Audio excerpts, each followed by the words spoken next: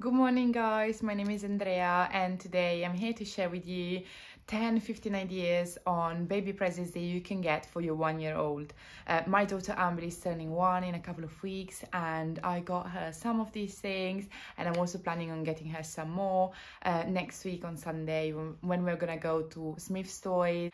Around here, it's one of the biggest ones in England, so I'm thinking I'm gonna vlog it and I'm gonna take you with me. So if you don't want to miss that, remember to subscribe and hit the bell button so you're gonna get a notification and you're not gonna forget the videos coming out. But yeah, I'm gonna share with you all my ideas because I know how hard it can be to find a present for your baby. So idea number 1 is to get them a baby doll. Emily didn't have one until now, and I think it's gonna be such a good idea to get her one and to get her to learn how to take care of another baby, and how she can share her bottles and stuff like that with baby doll. I think it's gonna be so cute for her to have one, and so that's one of the first things I got her, and I was waiting to get it for her birthday so she's gonna understand a little bit more of what's going on. And then another thing we got her is a pull along toy, like one of those wooden ones that has a string, and once they start walking they can pull it along and play with it. I think that's one of the items that a lot of babies between 12 and 18 months play with. So if you're interested, you can find pull along toys anywhere. You can find them in like plastic, you can find the wooden ones, which I think are prettier, but you can find them anywhere. And then above that, you can get them wooden blocks. I think wooden blocks at this stage is a very good idea because they can learn and interact with them. You can get them a set of like lots of building blocks, or you can get them just the normal standard square ones with like numbers or letters on them. That's completely up to you, but that's another thing that I'm gonna be probably getting for Amberly for her birthday, along with a hammer bench. I got her one already, and I'm not gonna lie, I already gave it to her because I wanted her to see, I wanted to see if she would like it, and she absolutely loved it. I showed her how to use the hammer, and she would pick it up and do it herself, and it was so cute to watch. So I think a hammer bench at this stage can actually be a very good interactive toy that they can interact with, and they can learn from you how to use it. So I think that's another great idea. And another thing they got her at the same time. The thing they got her at the same time is also a shape sorter. I know that they are. The thing they got her at the same time is also a shape sorter. I know that they are everywhere, and you can also get an activity cube if you didn't want to get just a shape sorter. But there is so many of them around. Like, you can find literally any shape and every kind of them. You can find them wooden, you can find them in plastic, you can find like the flat ones, or you can find like the activity cube. Like, there is so many out there. I also got her a wooden puzzle, so like a wooden puzzle, like one of those ones that it has a shape, and it's like it can be an animal, or it can be like the animal one, like the farm one, and they can take the animals out, pull them out, and then put them back in their shape. So it's similar to the shape sorter, but it's a puzzle, so they have to by the picture they see on the board, they have to match it with the object they have in their hand. So they have to put the piece back into the puzzle. I think it's again a toy that they will learn to use more with time, but it's a good start to get it at this age for them to figure out how that works. And then last week we went and got off of Facebook Marketplace for an amazing price. We only paid £10. We got her a rocking horse. I loved the idea of her having a rocking horse, and now that she's actually sitting on stuff like little cars and interacting with them, I thought that a rocking horse would be a very good idea. And when I saw this one on Marketplace, it was in such good condition for only £10. I had to go and get it. So my advice is have a look at Marketplace, because there's so many kids out there. They're gonna probably use a toy like once or twice, and then it's gonna get sold for nothing on Marketplace instead of getting a new one. When I looked at new ones, they were like they were like £50, £40, the cheapest one.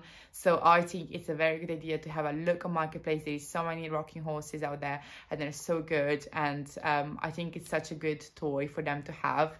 And also I think it also looks good in the baby room, like if you have a rocking horse, but that's just something else. Like, it doesn't matter. But what I'm saying is, it's not like one of those very bright and horrible toys that you're gonna have to keep in your house. I think it's actually quite a cute, quite a cute, good-looking item to have in your baby's room. On top of that, another thing that I found on Marketplace is a play kitchen for your baby. So, you know, like one of those wooden, small kitchens that you can put in your living room and they can interact with them. It's got cupboards and different items.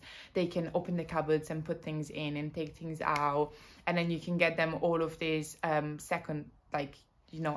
items like wooden toaster and board where they can cut and chop vegetables and fruit in the kitchen. I think it's such a good idea. And if you can get one in Aldi, they're like £35, and it's just cheapest option out there. But at the same time, you can also find them on Marketplace. And then again, because she likes to get on toys and like experiment that way, we also think that a ride-on toy, it's a good idea.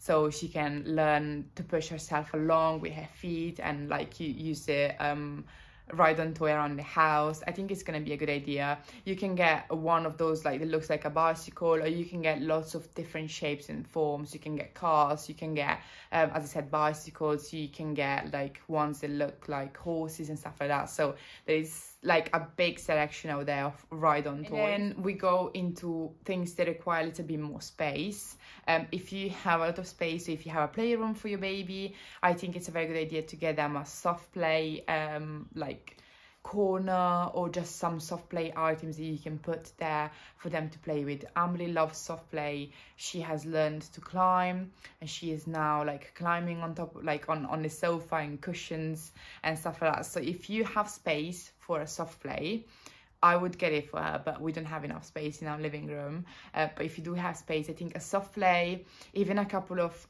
soft play items, just literally like a slide bit and like a bit where they can climb, or some stairs, I think it's very good, and it would keep them busy for so long. Like just getting up and down on the soft play, I think it's just gonna keep them busy for a long time.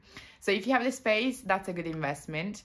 And along with that, you can also get a tunnel where they can go in from one side and come out at this side, and that again is gonna keep them busy for so long.